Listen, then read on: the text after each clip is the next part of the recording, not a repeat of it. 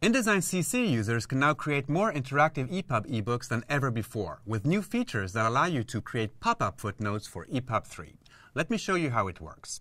In InDesign CC, to actually work with footnotes and export those as pop-up footnotes for EPUB 3. So let's zoom into here a second, just so you can see what I've actually done. Here's my footnote reference, and here is the text of the footnote. Now, when I export my InDesign document to EPUB, I have to tell InDesign to do some things for me. And let me show you.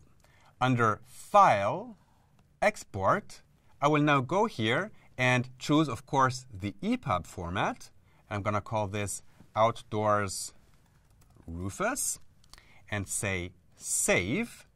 And at that point, bear in mind that you need to choose version 3, EPUB version 3, to have the pop-up footnotes. So let's choose EPUB 3.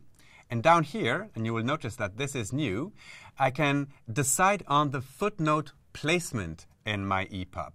So is it at the end of the section, such as an endnote, or after the paragraph where the footnote appears, or what I want to do here is inside a pop-up for EPUB 3.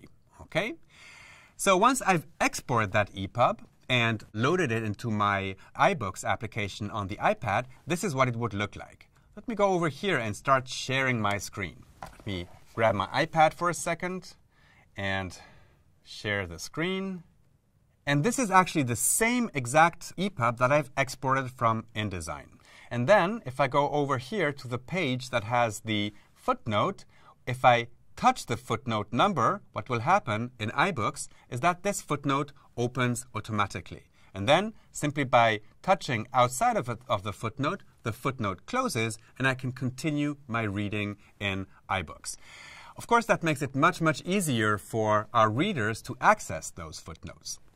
So as you can see, these features work on iBooks right now. So of course, we're aware that not all of the things that you can export out of InDesign work on any device right now. But what we want to do is to make sure that InDesign gives you the tools to actually publish for any device. So if you are publishing to a device that you know can support these pop-up footnotes, well, InDesign is ready for that. A few other EPUB enhancements in InDesign CC include smarter text handling on export, including more accurate representation of text color, tables, and nested styles.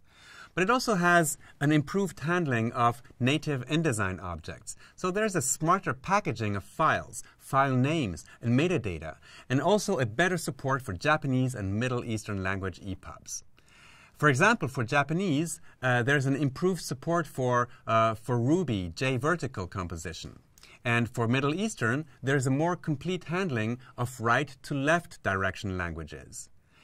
The new EPUB features in InDesign CC allow you to create richer, more interactive ebook reading experiences than ever before. And these are just a few of the exciting new features included in InDesign CC, which is only available in Creative Cloud.